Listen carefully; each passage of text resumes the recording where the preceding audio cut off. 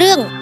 Jesper គ្រប់គ្រងហ្វូងទុនសាយកាលពីព្រេងនាយមានស្ដេចមួយអង្គគ្រប់គ្រងនគរតូចមួយដែលភ្នែករបស់គាត់អាចមើលឃើញហើយគាត់ស្រឡាញ់នគររបស់គាត់ខ្លាំងណាស់ស្ដេចមានបុត្រីមួយអង្គហើយគាត់ចង់ឲ្យនាងរៀបអភិសេកជាមួយបរិសដែលឆ្លាតម្នាក់ដែលថ្ងៃណាមួយនឹងក្លាយទៅជាស្ដេចដ៏ល្អសម្រាប់រាជារាស្ត្ររបស់គាត់ដូច្នេះគាត់ក៏ប្រកាសនៅក្នុងនគររបស់គាត់និងនគរនៅជុំវិញនោះបើអ្នកណាចង់រៀបអភិសេកជាមួយព្រះនាងត្រូវតែធ្វើឲ្យបានតាមលក្ខខណ្ឌ2យ៉ាងរបស់គាត់ទី1អ្នកនោះត្រូវតែយកឲ្យស្ដេចនៅគុជដែលស្អាតបំផុតដែលមិនដែលបានឃើញពីមុនមក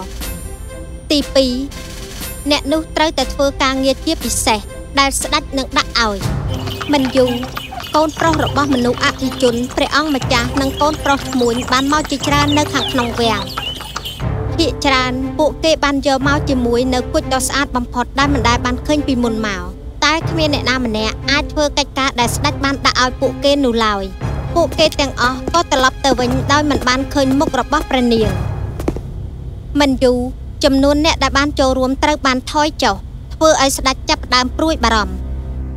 ផែនដីធំទូលាយណាស់តែគ្មាននរណាសមនឹងមន្ត្រីរបស់យើងទេបើពួកគេទាំងក្រអឺតក្រទមព្រមទាំងឈួតនិងខ្ជិលនោះតើនឹងមានរឿងអីចំពោះបុត្រីរបស់យើងទៅហើយនគររបស់យើងបន្ទាប់ពីយើងទៅតាបាត់ទេកុំព្រួយអីដល់អូនសម្លេចច្បាស់ជំនាញនរណាម្នាក់នៅក្នុងនគរនេះដែលឆ្លាតអាចធ្វើកិច្ចការដែលយើងបានដាក់ឲ្យគេធ្វើនោះដែរដូច្នេះវានឹងកើតឡើងនៅជិតសមុទ្រនៅក្នុងនគរនេះដែលមានអ្នកនេសាទម្នាក់ជាមួយនឹងកូនប្រុស2នាក់របស់គាត់ Paul ហើយនិង Jesper Paul គឺជាកូនច្បងដែលខ្ជិលហើយនឹងអួតអាង Jesper គឺជាមនុស្សឆ្លាតខំធ្វើការនឹងចិត្តល្អ Paul ចាក់ឡើងទៅឲ្យនៅតែបន្តក្រោបពីក្រែឃើញតែទេ Jesper បានទៅដាក់បងទៅហើយយកទូកឲ្យរួចទៅហើយដល់បងបើពុកគិតថាខ្ញុំខ្ជិលនោះអាចធ្វើអ្វីក៏មិនបានហើយដើម្បីបានជពុកប្រើខ្ញុំឲ្យធ្វើអញ្ចឹងឲ្យ Jesper ជាអ្នកធ្វើទៅថ្ងៃនោះអ្នកនេសាទទទួលបានសំណាងល្អសំណាញ់របស់គាត់បានជាប់20 oyster ហើយនៅពេលដែលគាត់បើកវាគាត់ក៏ភ្ញាក់ផ្អើលជាខ្លាំងនៅគ្រប់ oyster ទាំងអស់មានគុជ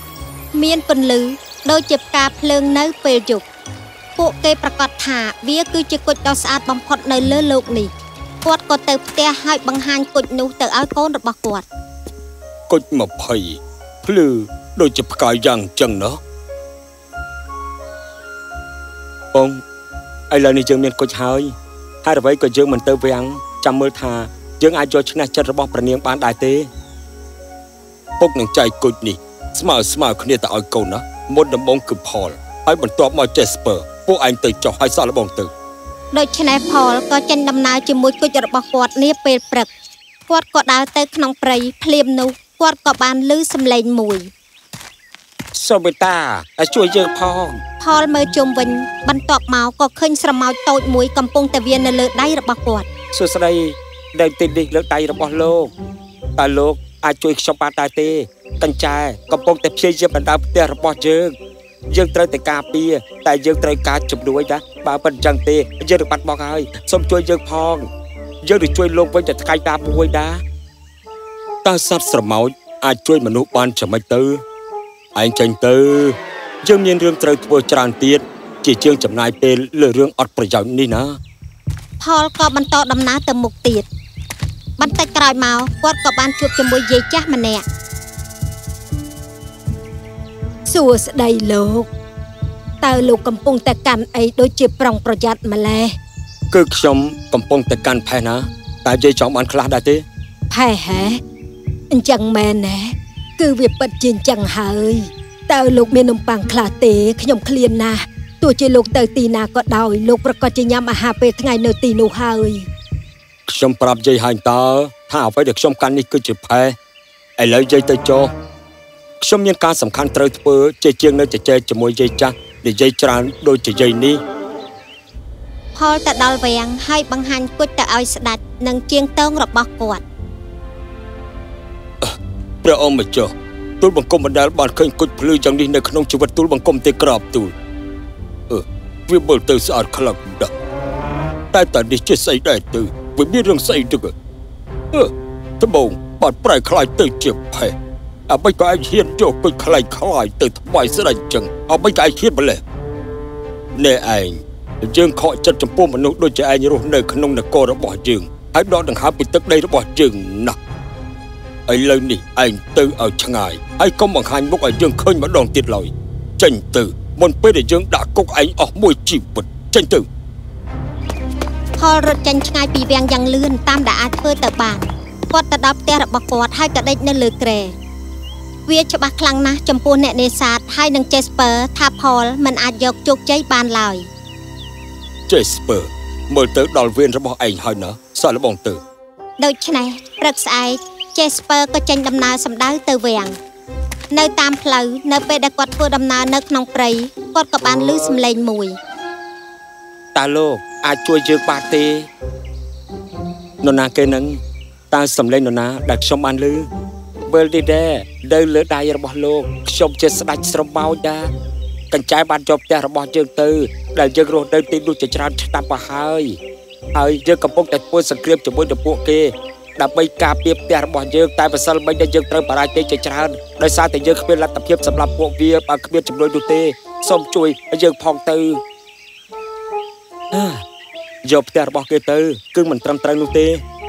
ពិតណាស់ខ្ញុំនឹងជួយឯងយកខ្ញុំទៅជួបស្ដេចកញ្ចែនោះទៅ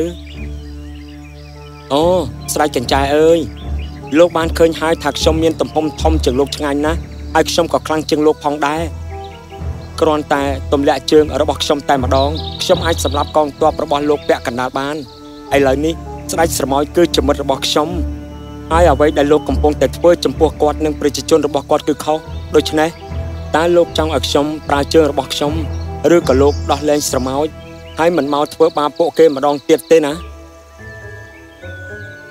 មិនអីទេយើងសន្យាថានឹងដោះលែងស្រមោចព្រះអង្គស្ដេចស្រមោចខ្ញុំនៅក្នុងខ្ទមនៅចិត្តសមុទ្របានកញ្ចែមកធ្វើបាបលោកម្ដងទៀតលោកគ្រាន់តែឲ្យនរណាម្នាក់មកផ្ទះរបស់ខ្ញុំនឹងការពារលោកខ្ញុំសន្យាណារឿងនេះវាមិនសំខាន់នោះទេកងទ័ពដកថយអរគុណខ្លាំងណាស់សម្រាប់ការជួយរបស់លោកគ្មានបញ្ហានោះទេគ្មាននរណាម្នាក់អាចធ្វើបាបអ្នកផ្សេងបាននោះទេវាមិនយុត្តិធម៌ណាយើងកោតសរសើរខ្លាំងណាស់ដែលលោកបានជួយពួកយើងលោក Jesper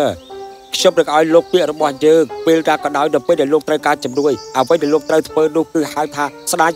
ស្រមោចហើយខ្ញុំនឹងប្រជាជនខ្ញុំនឹងចេញបោហើយយើងអាចទៅដល់កន្លែងដាទៅពេលដាក៏បានដែរអរព្រះគុណណាស់ព្រះអង្គទូលបង្គំនឹងចងចាំទុកក្រាបទូល Jesper បន្តដំណើរទៅមុខបន្តិចក្រោយមកគាត់ក៏បានជួបជាមួយយាយចាស់ម្នាក់សួស្ដីលោកសួស្ដីលោកយាយថ្ងៃនេះជាថ្ងៃល្អណាស់មែនទេតើឯងកំពុងតែកាន់អីមើលទៅដូចជាប្រុងប្រយ័ត្នខ្លាំងម្ល៉េះវាជាគុណសម្រាប់ស្ដេចខ្ញុំកំពុងតែទៅរាជវាំងដើម្បីជួបជាមួយនឹងស្ដេចហើយចង់ដឹងថាខ្ញុំអាចយកឈ្នះចិត្តរបស់ព្រះនាងបានដែរទេឲ្យគុជទៅស្ដេចគឺវាស្រួលនោះទេតែការធ្វើការងារវាលំបាកតើឯងមាននំប៉័ងមកជាមួយដែរទេយាយឃ្លានណាស់ឯងនឹងទទួលបានអាហារឆ្ងាញ់នៅក្នុងវាំងមិនខានពិតខ្លាំងណាស់ទីក្រុងនៅមិនឆ្ងាយនោះឡើយសូមជួយខ្លួនឯងចុះសូមឲ្យមានថ្ងៃល្អណាយកអានេះទៅវាជារបស់ដែលឲ្យត្រឡប់ទៅវិញដោយសារភាពចិត្តល្អរបស់ឯងយកកញ្ចែនេះទៅ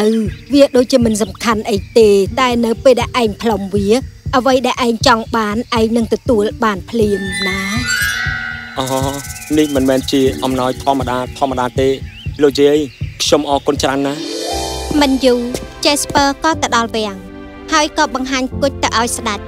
ជាងតងនិងអ្នកបម្រើយ៉ាងសប្បាយរីករាយទូលបង្គំមិនដែលបានឃើញគុជនេះពីមុនមកទេគ្រប់ពេលពន្លឺរបស់វាហាក់ដូចជាភ្លឺឡើងព្រះអង្គសូមទតមើលចុះក្រាបទូលត្រូវហើយ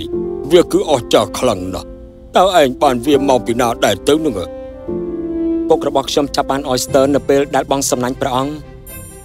បងសំណាញ់តែពុករបស់ឯងជាអ្នកនេសាទមិនដែរទេនោះអូត្រូវហើយព្រះអង្គគាត់គឺជាអ្នកនេសាទ គាត់ចិញ្ចឹមកូនដោយសារការនេសាទត្រីក្រាបទូលពុករបស់ទូលបង្គំខំធ្វើការខ្លាំងណាស់ហើយទូលបង្គំមានមោទនភាពចំពោះគាត់វាពិតខ្លាំងណាស់ណាលោកពុករបស់លោកពិតជាធ្វើបានល្អខ្លាំងណាស់ណាល្អណាស់សម្រាប់ទៅហើយថ្ងៃស្អែកយើងនឹងចាប់ផ្ដើមការងាររបស់ឯងតែម្ដងដូច្នេះថ្ងៃស្អែកស្ដេចក៏បានហៅ Jesper ហើយក៏យកគាត់ទៅជង្រុកមួយគឺកន្លែងដែលមានគំនរគ្រាប់ផ្លែឈើជាច្រើនដែលលាយជាមួយដូចដែលឯងបានឃើញស្រាប់មានគ្រាប់ផ្លែឈើ5ប្រភេទត្រូវបានលាយចូលទៅក្នុងគំនរនេះបើសិនជាឯងអាចដាក់វាឲ្យនៅដាច់ដោយឡែកពីគ្នាជាង5គំនរមុនពេលព្រះអាទិត្យរះហើយនឹងអាចបន្តទៅធ្វើការបន្ទាប់បាននៅថ្ងៃស្អែកទៀតណាតែបើសិនជាមានគ្រាប់ណាមួយនៅខុសគំនររបស់វានោះឯងគឺត្រូវតែត្រឡប់ទៅផ្ទះរបស់ឯងវិញណាទូលបង្គំធ្វើតាមព្រះអង្គចុះទូលបង្គំនឹងធ្វើឲ្យអស់ពីលទ្ធភាពដូច្នេះស្ដេចក៏បានចាក់សោ Jesper នៅក្នុងជង្រុកនោះដូច្នេះគ្មានអ្វីមួយដែលអាចជួយគាត់បាននោះទេហើយក៏ទុកឲ្យគាត់នៅតែម្នាក់ឯងដើម្បីធ្វើការដែលមិនអាចធ្វើបាន Jesper ព្យាយាមអស់ពេញ1ម៉ោងតែមិនយូរគាត់ក៏ដឹងថាការងារនេះលំបាកណាស់សម្រាប់គាត់ដើម្បីបំពេញក្នុងរយៈពេលខ្លីតែខ្ញុំត្រូវធ្វើអ្វីទៅក្របនីមួយវាតូចជាងស្រមោចទៅទៀតហើយខ្ញុំត្រូវតែរើសវាទៀតចាំមើលផ្លែនស្រមោចស្ដេចស្រមោចគាត់និយាយថាខ្ញុំអាចហៅគាត់នៅពេលណាដែលខ្ញុំត្រូវការជំនួយឥឡូវនេះដល់ពេលហើយព្រះអង្គម្ចាស់ស្ដេចស្រមោចខ្ញុំនៅទីនេះហើយណាសម្លាញ់ប្រាប់ខ្ញុំមកថាខ្ញុំអាចធ្វើអ្វីឲ្យលោកពេញបានលោកមកដល់ហើយខ្ញុំប្រាប់លោកហើយយើងអាចបោកគ្រប់ពេលគ្រប់ទីកន្លែង Jesper ប្រាប់ស្ដេចស្រមោចអ្វីទាំងអស់ពីការងារដែលមិនអាចធ្វើបានហេតុអីបានជាឯងមិនទៅជ្រុងនោះហើយសម្រាប់ទៅប្រជាជនខ្ញុំនឹងធ្វើឲ្យហើយការងារនេះទាន់ពេលណាដូច្នេះស្ដេចស្រមោចនិងប្រជាជនរបស់គាត់ក៏បានបញ្ចប់ការងារដោយបែងចែកគ្រាប់នោះជា5គំនរហើយពេលនោះស្ដេចក៏បានមកដល់តាមពេលកំណត់គាត់ក៏ភ្ញាក់ផ្អើលដែលបានឃើញ Jesper មិនត្រឹមតែធ្វើការហើយការងារលំបាកនោះទេថែមទាំងគាត់មានពេលសម្រាកទៀតផង Jesper លោកអាចបែងចែកគ្រាប់នោះបានយ៉ាងម៉េចលោកពិតជាធ្វើបានល្អខ្លាំងណាស់តែស្អែកលោកនឹងទទួលបានការងារមួយទៀតណាថ្ងៃស្អែកស្ដេចបានហៅ Jesper ឲ្យទៅវាលស្មៅ Jesper យើងនឹងឲ្យអ្នកប្រមាញ់ចាប់ទន្សាយ100ក្បាលសម្រាប់ការងារនេះលោកត្រូវតែមើលថែពួកវានឹងស៊ីស្មៅនៅក្នុងវាលនេះ